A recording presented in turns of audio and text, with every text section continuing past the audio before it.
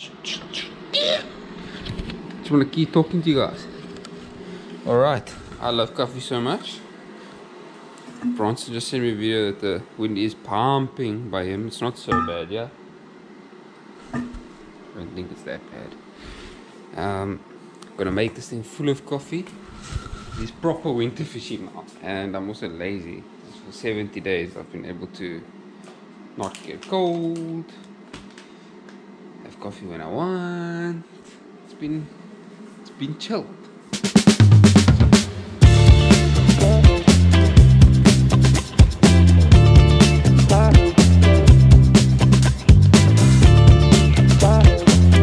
I just love coffee so much.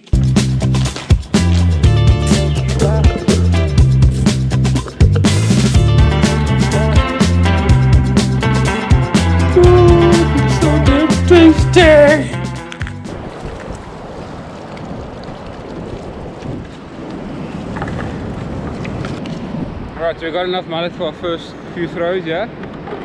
We stopped at a place that's not the perfect structure, but it's fine for first throw. And because it's the right window now, the sun is about to rise behind me, as you can see. Stunning sunrise. But there's enough water to hold a fish or so. So we're quickly going to put a bait out, organize our stuff, leave it in for about 45 minutes or so, and then we'll start moving and look for another spot.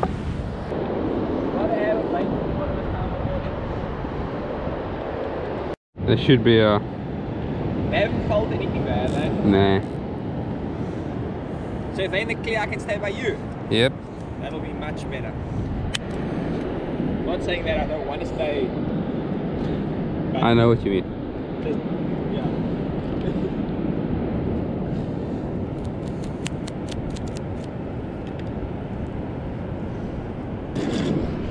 Let's go. Let's go. Shit! I need my bucket. So I'm going to show you guys what I'm throwing towards just now.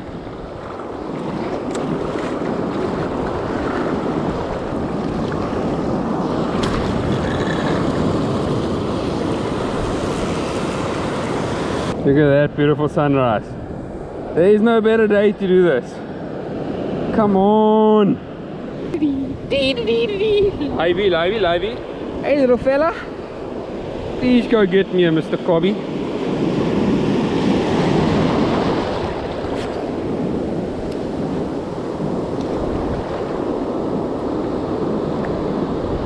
Please, Mr. Mully. Bye boy. So always when you start, if you're going to start sliding a mullet, I like to keep him on me. So after I've thrown, he's in the water right next to me. I don't need to peg my rod. I don't need to go make sure there's tight line again. Everything is perfect for when I'm about to slide, because they get wrapped up quite easily. So make sure you look after your line, make it nice and tight after you've thrown. Once it's settled, make it nice and tight, keep it tight, take the mully off you, and then you can slide him straight away. Which is what I've done here today. Always start with small, fast jerks, like that. Just like that. Then once you can't see the slide, once the slide is submerged in the water, you start slowing it down. Okay, I'm quickly gonna make 2 throws with the paddle tail. I have a 6-inch McCarthy orca here, as you can see. Again, not fishing the most ideal formation, but I can reach the back bank. So, and there is a trough in the front. It's got an exit hole on the left.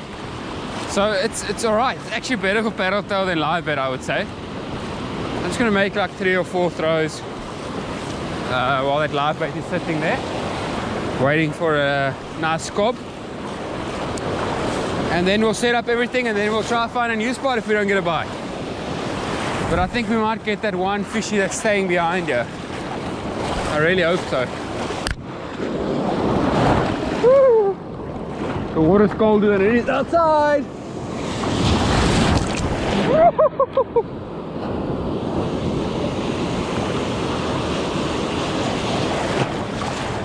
Come on, Cobby.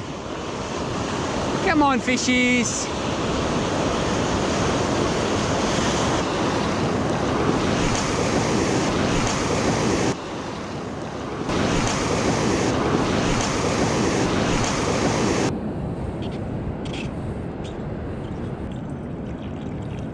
no water left, so we're gonna fish for a lot of Garrick. We're gonna make like 5 throws over this lip here.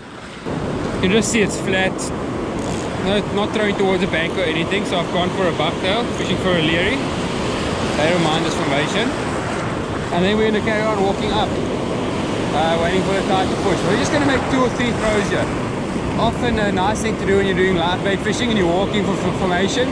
Just stop at places like this, just to make a couple of throws with the bucktail or the plug or whatever. On the spot.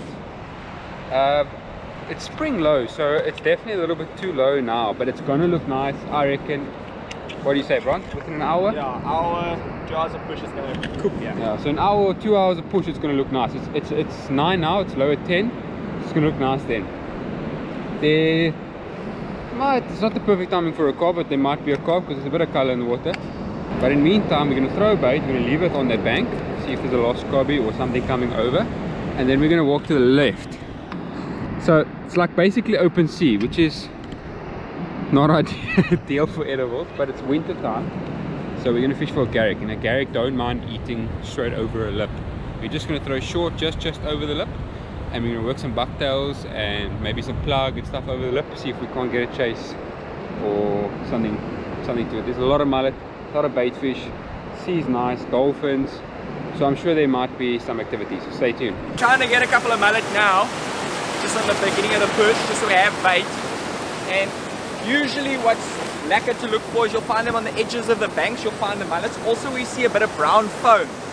Mullets always like to lay in the brown foam, so check for brown foam or look for along the edges of the banks, you'll usually find them there.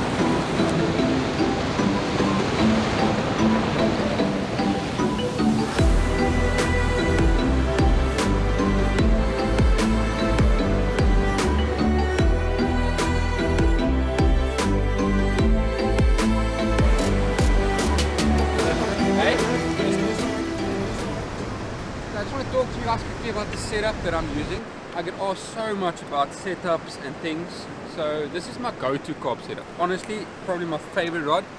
Evo Gold, medium heavy, very nice. Lovely for throwing baits with the smaller 5-0, throwing onto far banks. It's also, I enjoy it for live bait as well. Some people think it's a bit light, but I'm not someone that throws my live bait far. I like walking to where I want my live bait to be and then lobbing it 30 to 60 meters. So this is my setup. I've got a 10,000 Saragossa. It's even medium heavy, 30 pound JDB ultra tough, nothing better. Fishing an 80 pound braided leader. And then in terms of my hook trace, which I get asked tons about, it's about 1.3 meters in length.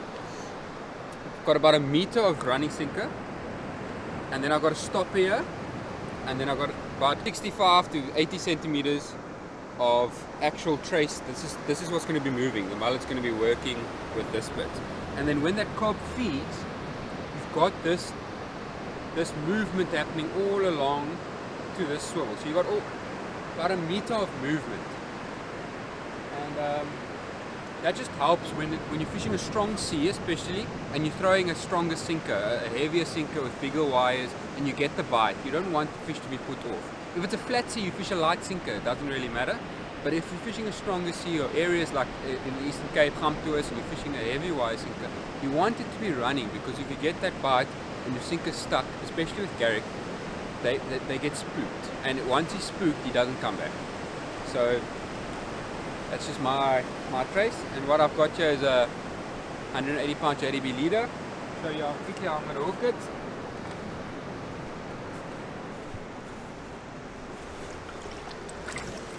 Catch our mully.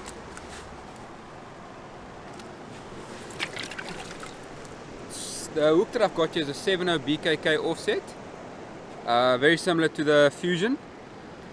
And then sinker, I'm using a 6.0, 6 ounce. And all you do is you hook that little braided leader over one of those wires, push it through the top of the eye, like so.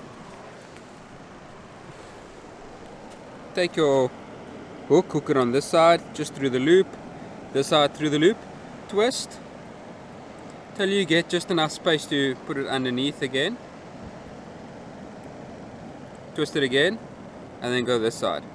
Now some people don't actually hook it through the braid, but I hook it through the braid because then I know it's not going to untangle. And there we go. Now that mullet's going to take almost no pressure while you're casting. The hook is nice and proud and it will stay alive for long. Well, let's go see if we can't get a Garrick.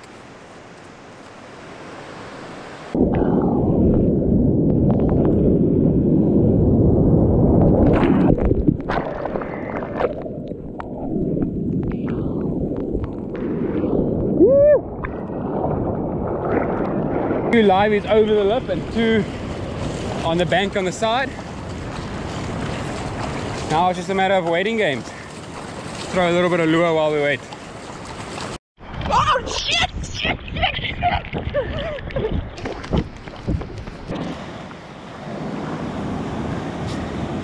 Me and Bronson having coffee there. Eventually we got a bite. Ah.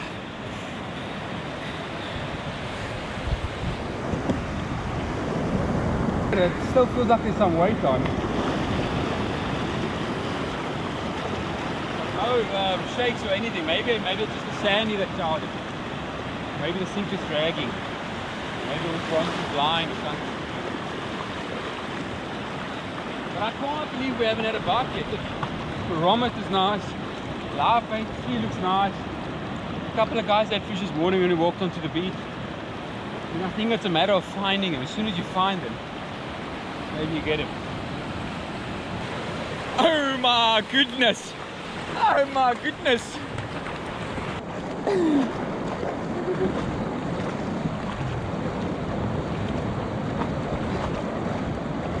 What prize catch is that?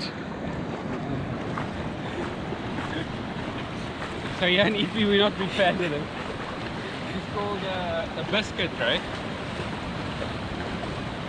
They like biting when nothing else is biting. Don't worry guys, if you're watching this video, then we caught another fish. So I won't publish it. This is the only fish we catch. Oh, look at him guys. It's called a biscuit ray. Got like a see-through nose. Got a thorny tail. Pretty good bait for big sharks. They don't have teeth like their thorn tail and the spear nose. Yeah, it's actually kind of pretty. Everyone's kind of pretty. No, not really. Alright, we're gonna put him back. Well done, Duvan! Well done! Woo! Yeah!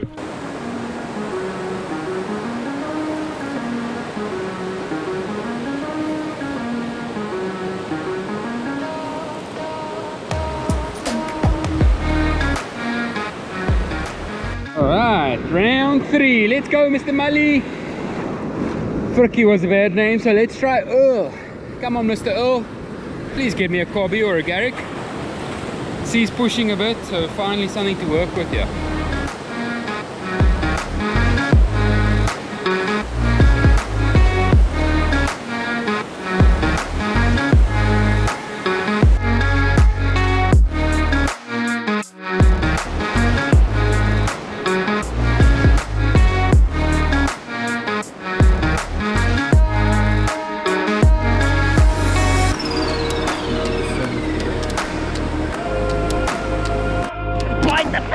The bite!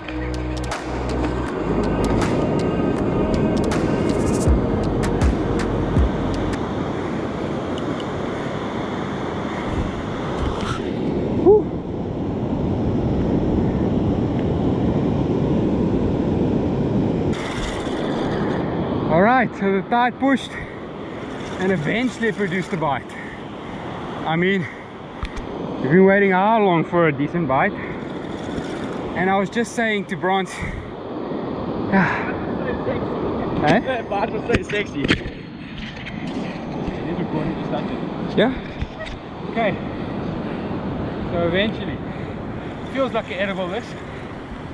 A bit slow, shaking your head. Not a big fish. But we've been waiting for this because the tide's finally pushed and I was telling Bronze now I feel demotivated because it feels like I made the wrong call. Because my gut and everything's telling me that the fish should be biting now. We're just not getting a bite. Now eventually it's pushed enough here. So hopefully Hopefully we can land this one. Look up the wall can come over.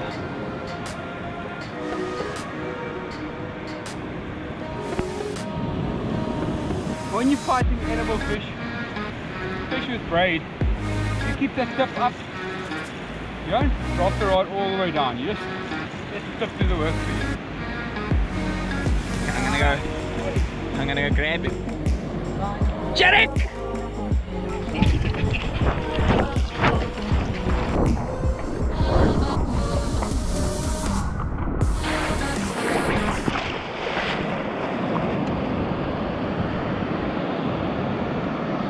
Okay, so it was a Garrick. It came off in the shallows. I couldn't take it. It was probably about a 4 kilo Garrick. What do you call that? Quick release, quick release. I'm fishing 2 hooks for a Garrick. And the freaking hook still came up. Hey, oh well. What size was it? 4 kilos, 5 kilos. Oh, not bad. Not bad. You know, me and Bronson have just decided that that was very unnecessary. That was no fair at all. Like, not fair. Bastard, I was like, here's some hope for you guys, show you a fishy, like a little 5 kilo Garrick, and then it just gave us the finger. Just gave us the finger. What a crappy first few days of fishing. I'm sorry guys, we caught nothing. I don't even know if I'm going to make this video. But if I do, that's life, eh? We all fish. If you've watched this far in this video, then you're clearly bored. Yeah, then you're bored, guys.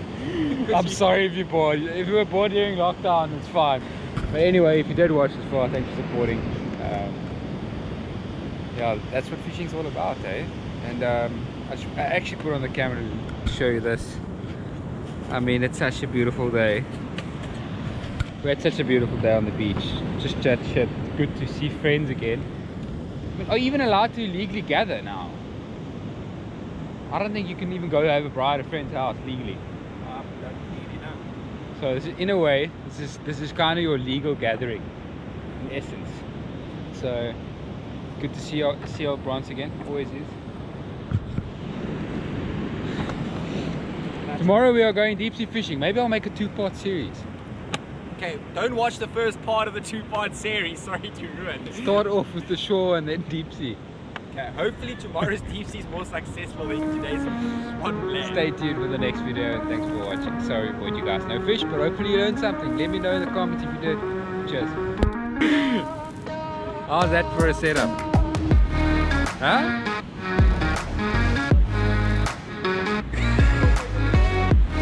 My word. That's how you should live your first day after lockdown.